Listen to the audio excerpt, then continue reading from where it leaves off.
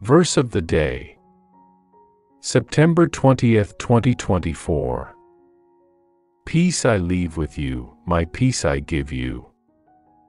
I do not give to you as the world gives.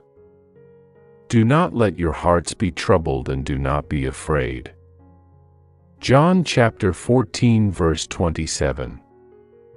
Thoughts on today's verse. Jesus spoke these comforting words to his disciples before he left them. He promised to give them his peace, which is different from what the world offers. The world's peace often depends on everything going well, but Jesus' peace remains even in difficult times. It's a deep, inner calm that comes from knowing God is in control. When Jesus says, "Do not let your hearts be troubled," he's telling us we have a choice in how we respond to our circumstances. We can choose to trust him instead of being afraid. This peace is a gift from Jesus to all who follow him.